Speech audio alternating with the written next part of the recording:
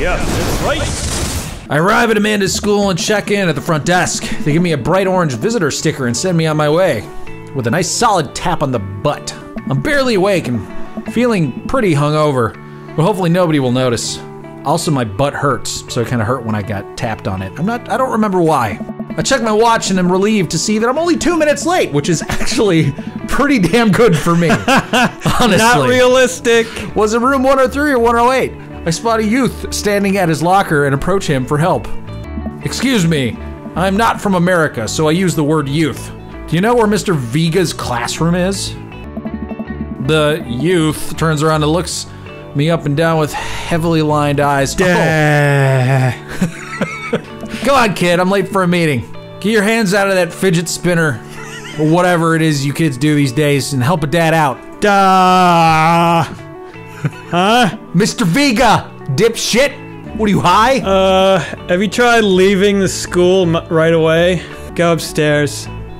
Get out of my face, ugly piece of shit, you stupid old piece of shit.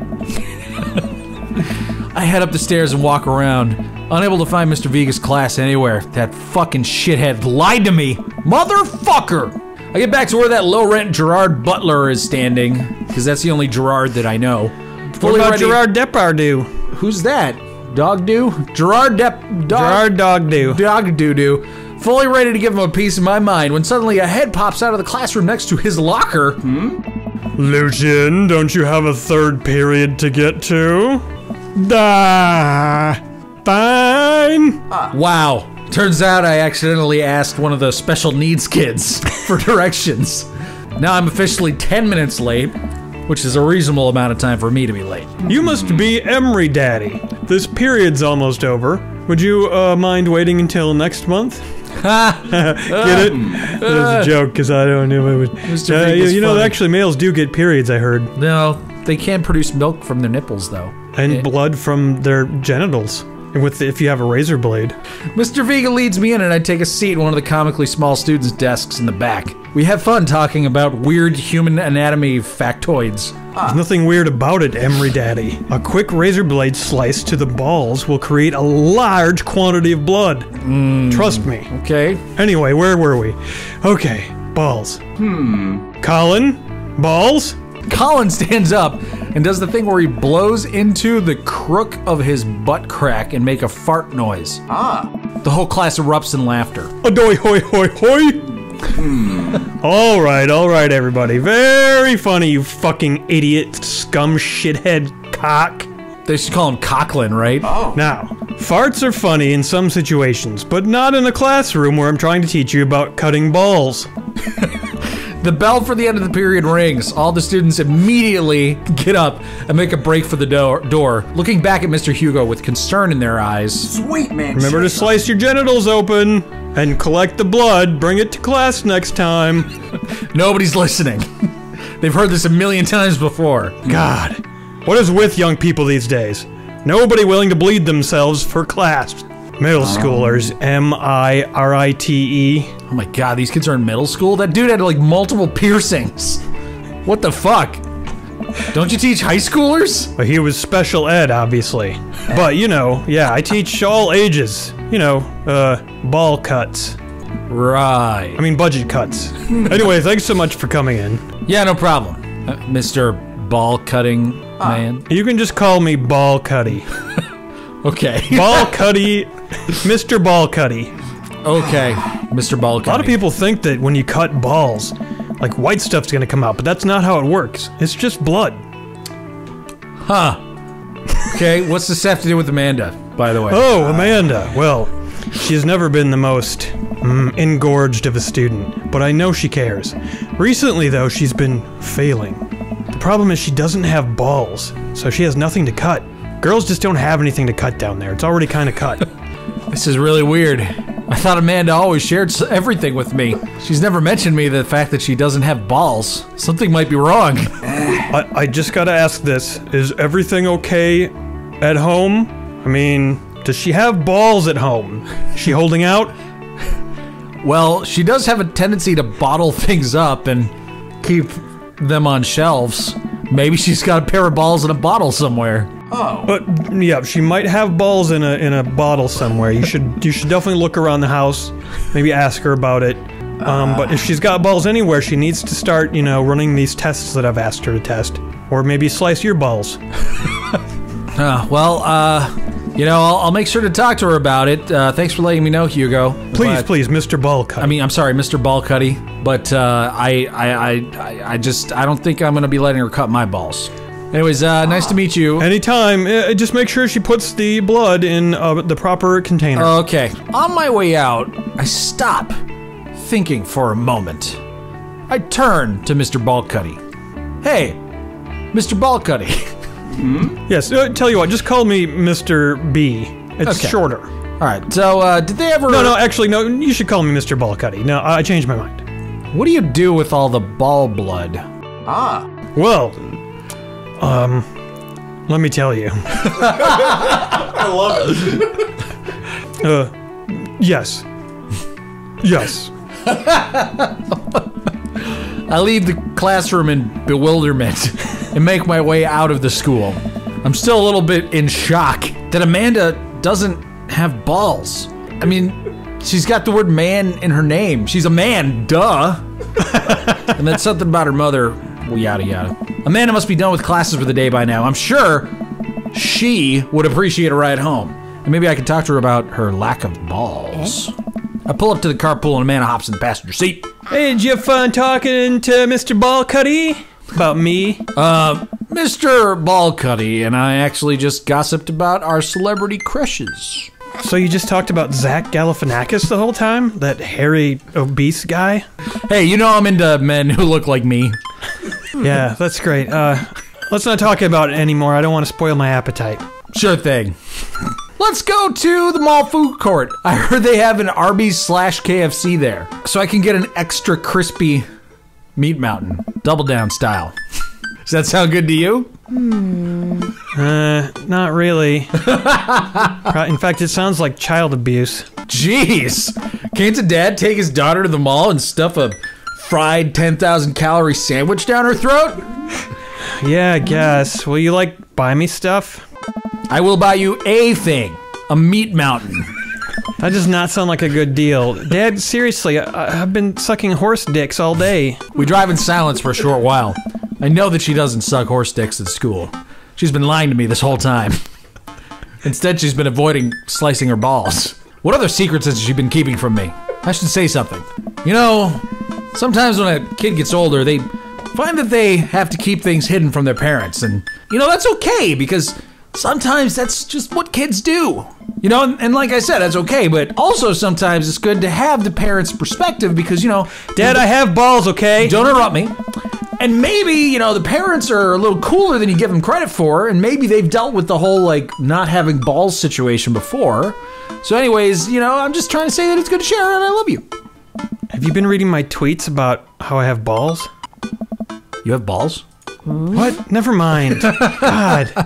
I shouldn't tell you these things. Look, sweetie, Mr. Ballcutty said you haven't been slicing your balls in class, and that you don't actually have balls. Oh, I do have balls. Or at least, I like to pretend I do. Oh god, he's such an old fuck, Dad. He doesn't know anything about modern genders. But I thought you liked his class. You always talk about how great it is and how many horse dicks you get to milk. No, I like his ass, not his class. Ah. We pull up to a stoplight and I eye Amanda. She's still texting. I can tell that whatever it is, she doesn't want me knowing about it. Well, that's quite frustrating. So I heard that one of your dumb friends is going to that stupid art school in California. That's exciting. Not. Good one, Dad. Yeah, are you bummed that you can't go to the same stupid art school and you have to go to a real school? Yeah, actually, I'm really bummed. She keeps texting. She stifles a sniffling cry. Who are you texting? Noah. Whoa! Who the fuck is Noah? He's just my friend. He's the guy whose balls I've been borrowing. What? Does he go to your school? No. Noah. Do you like Noah? What? No. He's my balls coach. He's teaching me what it's like to have balls. Oh, God, I can't believe you thought I was interested in him. I'm just learning about balls from him, Dad. He lets me touch them, and I learn what it's like, and so now I can act like I have them. Sorry, holy shit. I was just asking. Wow. God, he's just a ball coach. Guys and girls can be ball coaches, Dad. And I'm teaching him what it's like to have boobs. Because he wants boobs. Okay. This is going well. Well, good talk. Love you, kiddo. She leans forward and lets out a huge, wet one. I guess that conversation is over. Time to bask in the stank. We arrive at the mall, a big indoor shopping center with a couple different floors. You know, those things that human beings have. It's kind of dead like all malls in 2017, but that doesn't stop the mall security guard from yelling at a group of loitering youths. Let's eat something really gross for dinner, like fucking Korean food or something. Yeah, good idea. Anything's better than that horrible child abuse mountain. Language, Missy! How dare you disrespect the meat mountain? All praise the meat mountain. Better. We approach the food court and evaluate our options. There's Arby's after Arby's. My heart burns just looking at the menus, but then again, it burns pretty much all the time. Nobody looks happy to be here, except for me! What are you in the mood for? 12 inches of meat stacked on top of other meat? Or do you just want me to stick some lard straight up your ass, Dad? I extend my ass to her. Would you do me the honor of injecting some nachos? She grabs my ass with a grin. It would make me the happiest, cheesiest girl alive, Dad. I smack Amanda. We order a giant pile of unnaturally orange meat from a very unenthusiastic and possibly stoned teenager. We take a seat at a rickety table and dig in. Also curly fries. Hey. This is bad. This is orange. This is orange meat. But also orangely delicious. Orange, you glad we came here? Oh, God. I'm just gonna have to eat through the puns. I enjoy the fluorescent meaty goodness together until we're all out of meat mountains. Something's been bothering me for a while, deep down in my guts. Hey, I need a distraction from my bowel pains. Can you explain memes to me? While I work through this? Which meme? All memes, like the poop emoji. That's a meme, right? How about sad Keanu? Can you explain that one to me?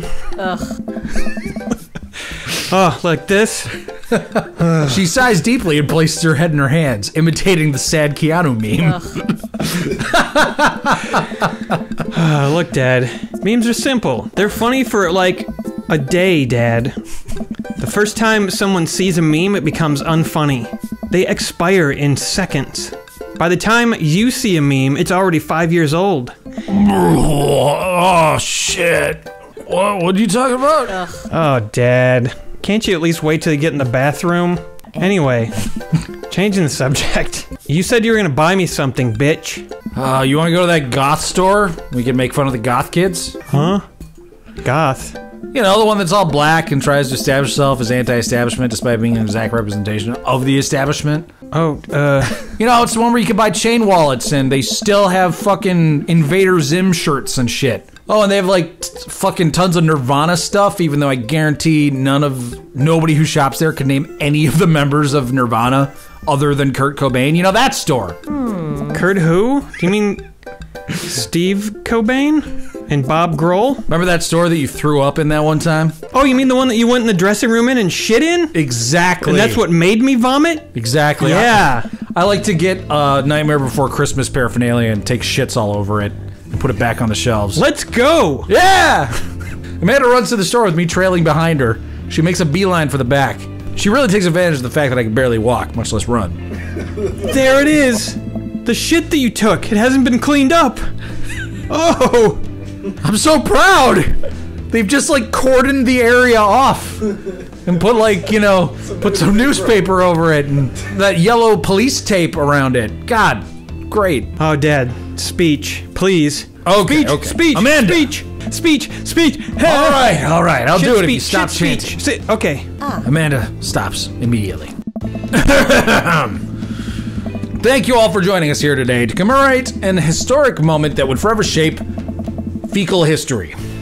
On a day very much like today, some 5 years ago in 2012, our very own Emre Daddy, that's me, had too many brand new Doritos Locos Tacos from Taco Bell on an outing to the mall. Yeah! After my daughter Amanda begged me to take her to Dead Goth and Beyond to buy rainbow suspenders, I proceeded to shit all over a display of Nightmare Before Christmas merchandise. Because everywhere you go in Dead Goth and Beyond, there's Nightmare Before Christmas shit. It's barely even a good movie. Yay! I then had to pay for said merchandise, which to this day remains in the store, cordoned off in its own special area. Thank you. Amanda is moved to tears. She begins sobbing, slow and clapping. Slowly at first, then faster and more vigorously. Several other patrons turn their heads. One of them also pinches their nose in disgust. I blow my head. That's what blowing your head sounds like. Dad, I imitated the Shia LaBeouf meme for you. I don't know what memes are, bitch.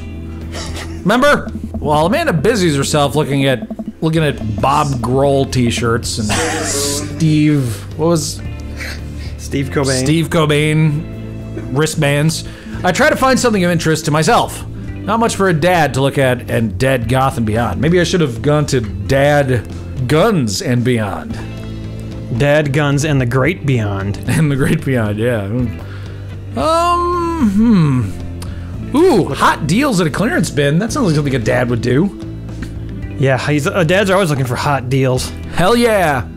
There's a big cardboard box of marked down items. I'm pretty sure $4 for purple eyeliner is a good deal, I think. I wonder how I would look in purple eyeliner.